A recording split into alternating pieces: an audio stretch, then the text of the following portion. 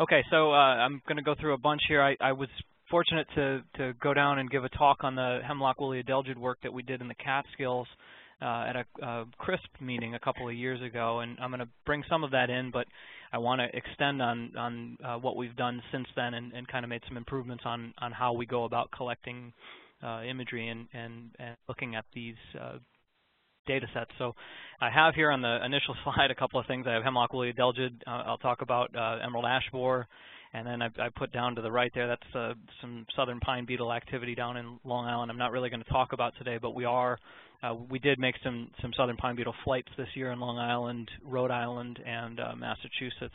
Up here in the top right corner, you can see kind of what I'm talking about if you were to visualize how we collect the data. I'm going to talk about scanning and profiling LiDAR, so you can see here what scanning would kind of look like if you think about a push broom, and then this profiling LiDAR, we like to describe that as sort of the rudder to our ship, so we can kind of lock into our position. And with that, the folks that I've been working with, Bruce Cook, Larry Korp out of NASA Goddard Space Flight Center, Rich Hallett, Jen Pontius are with the Northern Research Station. Jen is also in a split appointment with University of Vermont. All right. So hyperspectral remote sensing has really been the focus of the past few years here, and it's used effectively to assess hemlock decline. We showed that with our 10-year reassessment in the Catskills, some ash decline work that was done in Michigan, and we're looking at a data set down in Baltimore. We also have some data in the Catskills and now across New England. G-Light is what we have moved to. So the image acquisition that we did in the Catskills, I'll talk a little bit about that, but we've started to use a different sensor and bringing in a concept called data fusion. And that brings this opportunity to increase accuracy and hopefully early detection. And oftentimes we talk about detection of insects and how we collect information. We like to throw out the term early detection. But oftentimes how early it is, it might be something that's been there for quite a while. So we're always in search of that kind of holy grail of finding something right as it's starting to get going or the early onset of an incipient population. So data fusion, really what we're looking at, you look over to the right here, this box where there's sort of a hole in the ground in the top right, that's the G-Light, and that stands for Goddard's LiDAR, hyperspectral, and thermal airborne imaging system. So it's 3 imaging systems, and we're trying to fuse these data together. With that, you see this red box in the top left image there. That's a GPS that allows us to essentially fix all of our image acquisitions or snap them to the same point or pixel. This plane that we're using, it's a smoke jumper plane that we get, Forest Service smoke jumper plane out of Redmond, Oregon. We've been flying our aerial surveys with it, and we've also been flying these image collections with it and working with Forest Service Aviation and NASA Aviation to bring this relationship together.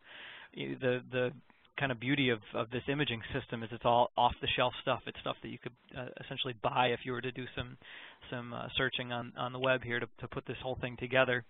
So it makes it a lot more affordable than some of the instruments that are out there right now. Another cool thing about what we're looking at here is oftentimes you are looking at remotely sensed information. It's upwelling irradiance. So you're looking at the sun's light being reflected off of something and then brought back up. So we are collecting this upwelling information, but we have a downwelling irradiance sensor on the top of the wing.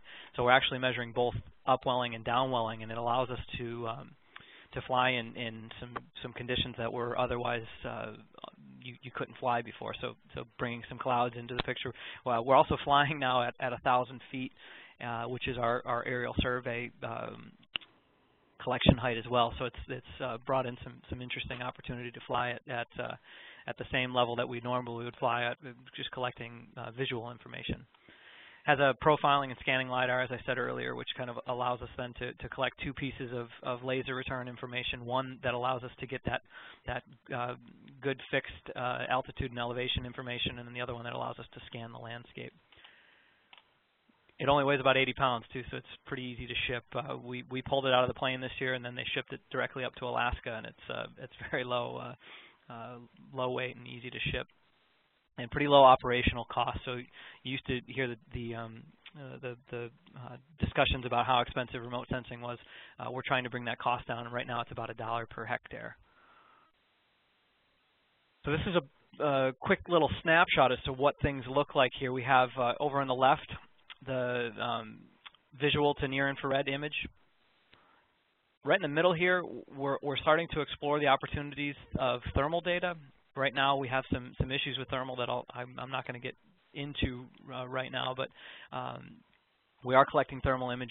So the idea the idea of collecting thermal imagery would then be to allow us to look at subtle temperature changes in plants directly related to plant stress. And then over to the right is a LiDAR scan.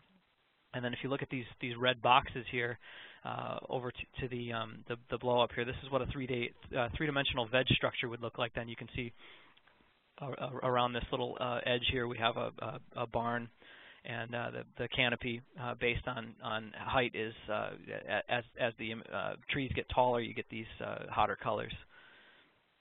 Over here to the far right, this is something that we are just starting to come out with in terms of our emerald ash borer work here. If you look close enough there, you can see some red dots, and we actually have some canopies selected here. Basically now that what you're looking at is, this is the hyperspectral data snapped onto the LiDAR data. So now you're looking at the complexity. So here you just have this kind of LiDAR image. Here you have the LiDAR and the hyperspectral image laid over top. When we did the Catskills work, one of the issues we had was it was just hyperspectral information. We were looking at pixels that were infested by hemlock woolly adelgid in 2001, and those areas improved significantly to what it would look like to be a fully recovered stand of hemlock in the 2011-12 collect.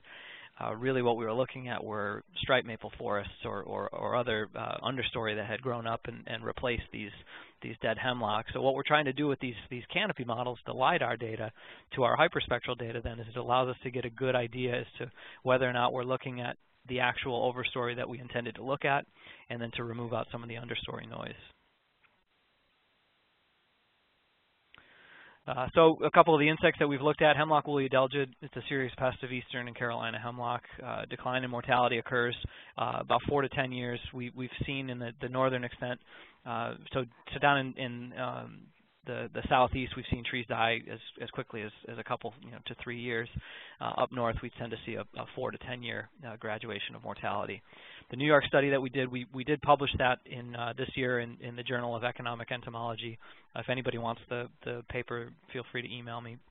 I'll send you a copy. But it was a 10-year reassessment. So we took Avarice data, which is a NASA collection that occurred in 2001, and we contracted out Sept here, which is a group out of Reno, Nevada, to fly hyperspectral imagery, and we did a 10-year change detection and showed that unfortunately the hemlock mortality was definitely significant in the Catskills region.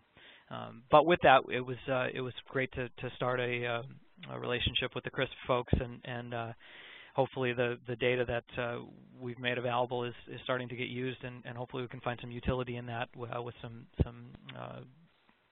biocontrol releases or other strategies to control.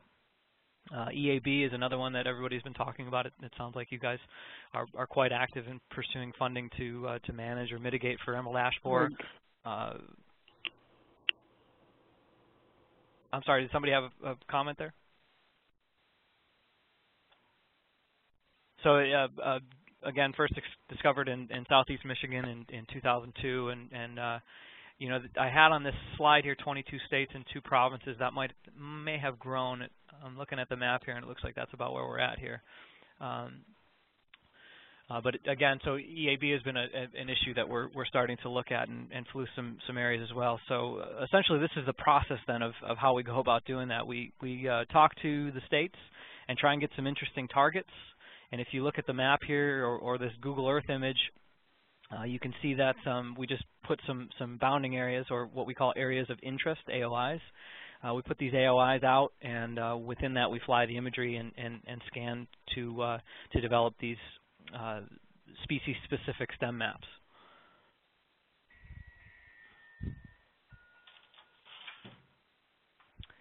With that, we collect data from, we try to target about 100 trees per area to keep these areas are about 2 to 3 miles by 8 miles in size. So we try and get at least 100 trees across the range. And then with that, we collect species, diameter, discoloration, defoliation class, percent dieback, vigor, crown class, woodpecker evidence, if it's an emerald ash borer tree. And then again, if we're looking at ash, we'd look at epicormic branching. One of the things that we started to look at with the Hemlock Woolly Adelgid project in 2011-12 was chlorophyll fluorescence.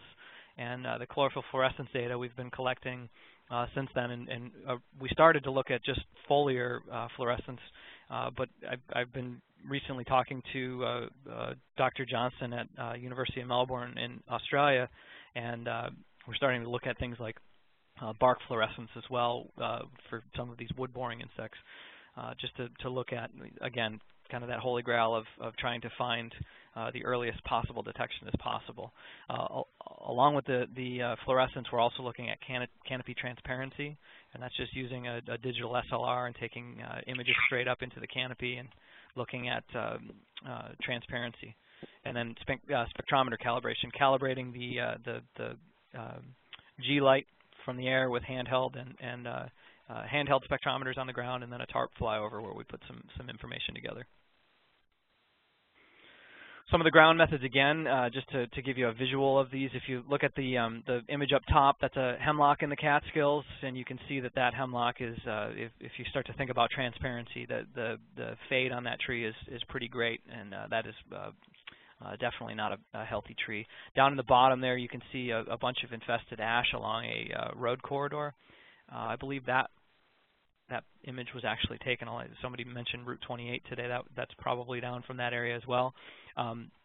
So here we look at vigor, and vigor is measured on a percent using a numerical classification. We break it up into 1 through 5, 1 being less than 10% dieback, moving up to 5 being a dead tree.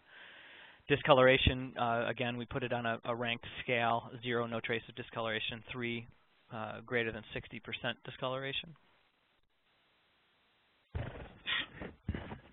Excuse me. Now, back to the fluorescence then. So looking at chlorophyll fluorescence, you can see the image on the top left there. That would be a visual of what's going on as we dark adapt these leaves. So we take the leaves, put them in a condition where they're removed from light for approximately 30 minutes or so.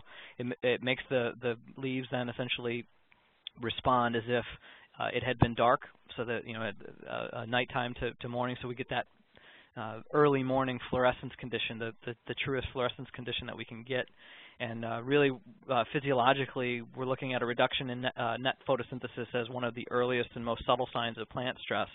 So there are a lot of different things that we look at from fluorescence, and really what we're trying to look at is water stress, heat stress, chemical stress, insect stress. That they all create this damage to photosynthetic tissue. So we're trying to get a kind of a digital fingerprint on these damage agents and try and relate that to what we're doing with our image acquisitions.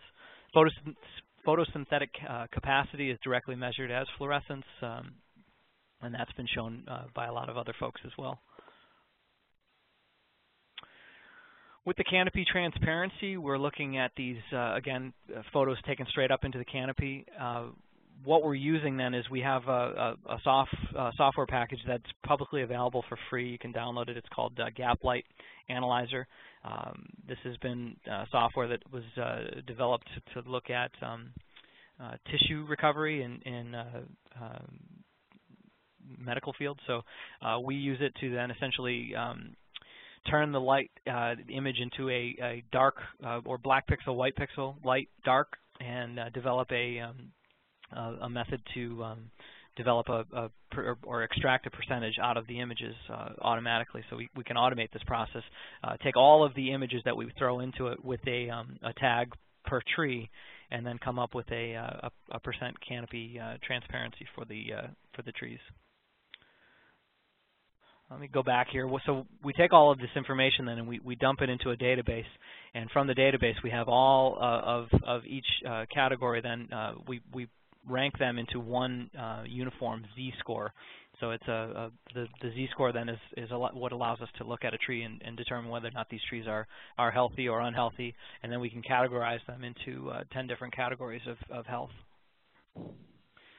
Image acquisition. We always expect the unexpected. I mentioned earlier that here's in the center, the G light looking down. You have the LiDAR on the left, and then you have the hyperspectral and thermal camera on the right, top, and bottom, respectively.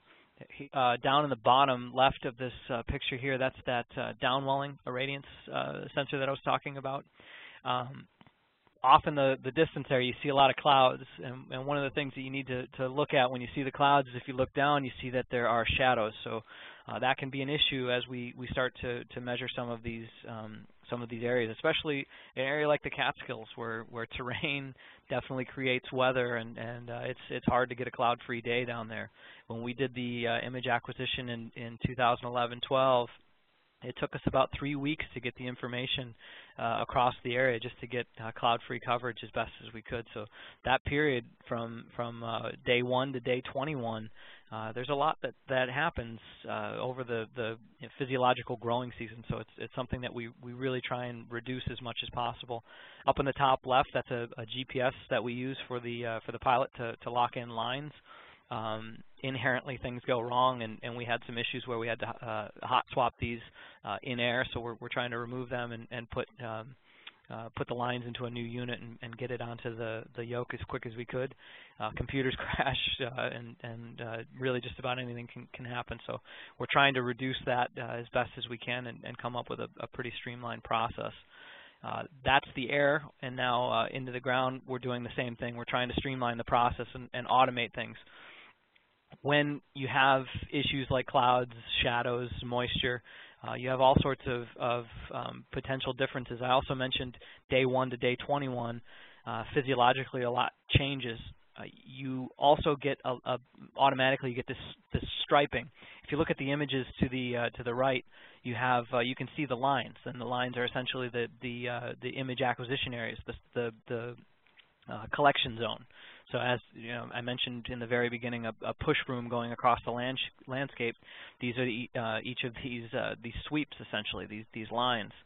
And then down in the bottom right, after we run through this brightness correction algorithm and try and run some spectral unmixing and develop our species maps, we're trying to reduce that striping as best we can.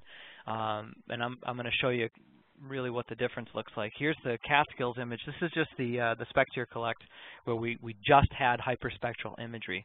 So if you look at that, noise reduction, it took place, but there was still quite a bit of noise in that image. So we had some heavy striping that we continued.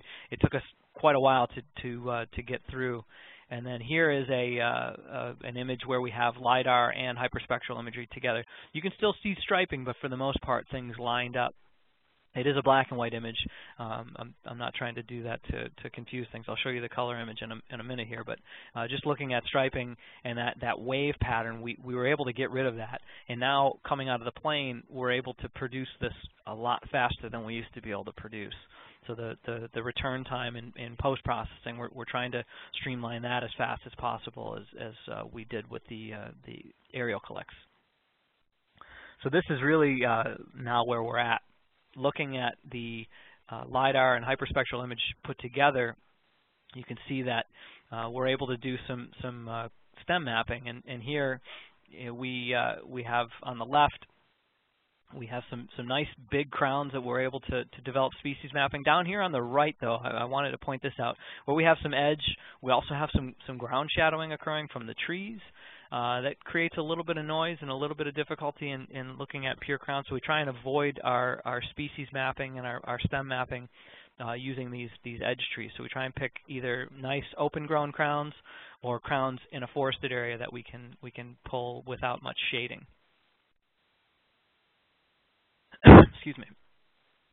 So here's an example of that. So we have both a forested area and an urban area kind of mixed together, and we're able then to extract the spectral information using the red edge index and the G-light canopy height. So we're able to take the LiDAR information, the canopy heights, pull out the understory, remove that understory noise, and then use the hyperspectral data to extract the spectral information using a red edge index, which is taking the near infrared and red bands and developing our models that way. That also allows us then the red edge, and some other vegetation indices allow us to look at trees in decline from the imagery. Excuse me. Now, so taking that image and then decomposing it a little further, this would then look at just the ash in the area if we're looking at emerald ash borer. And here you can see a range of ash from healthy, very healthy, to moderate decline, non-ash species, and then ash in severe decline. So we're able then to rank them and start to extract some of this information that then becomes more usable to folks on the ground. Here we had some, basically taking the information that we had. This is some data that we flew in New Hampshire where we had field validation. We had some direct EAB confirmations. These were new towns that we were able to confirm just from the images that we collected and some of that decomposition that I was just talking about. Went down, felled a couple of these trees, and pulled up EABs, and they were some new detects. That one of the folks in that picture there was the landowner, and he said he actually remembered when we were flying and was kind of blown away that we were able to come to his house from the data that we collected from the air. So it was a kind of a neat success story. One of the things that we also found as we went out and did some of the ground collections, we started to find ash that was cut up, and it was just loaded with EAB galleries. So we also found quite a bit of woodpeckering, but it was interesting to find a lot of these trees had already been felled. So again, how we say early is sort of relative. That these trees had already been in decline and already been a couple of the dead ones had already been cut down. That looked like they had already been pretty well infested. So not quite as early as we'd hoped, but still kind of an interesting area where we had a new detection for the town. And with that, I'd like to just thank, we had quite a bit of assistance from New Hampshire, Massachusetts. This is the last couple of years here, the Forest Service group, that aviation folks that I was talking about, University of Vermont and Rutgers as well. And with that, if I have time, I'm happy to open up to some questions.